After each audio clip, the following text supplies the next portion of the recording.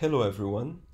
You are watching a promotional video of our recent work accepted at NeurIPS 2019, Structured Graph Learning via Laplacian Spectral Constraints. The existing state-of-the-art methods learn undirected Gaussian graphical models under the Gaussian Markov random field assumption by including Laplacian constraints into the graphical lasso framework. However, they fall short when it comes to include additional knowledge on the structure of the underlying graph, which makes them unable to learn practical models such as k-component graphs. To enable learning of more complex structures, we make use of spectral constraints on the eigenvalues of the Laplacian matrix. However, in this way the problem becomes intractable.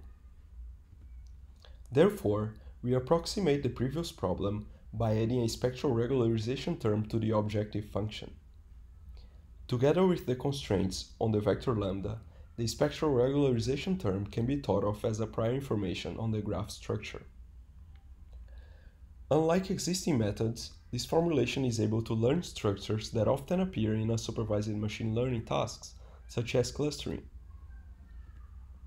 Here we see a few results on toy datasets.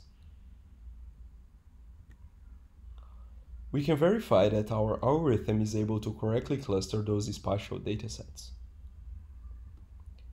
As for real datasets, our algorithm achieves almost 100% accuracy in the Cancer Genome Atlas dataset, which contains about 800 nodes, each of which with 20,000 features. The code for the paper is available online on GitHub and CRAN. To see more, come to our poster at NeurIPS 2019. Thank you.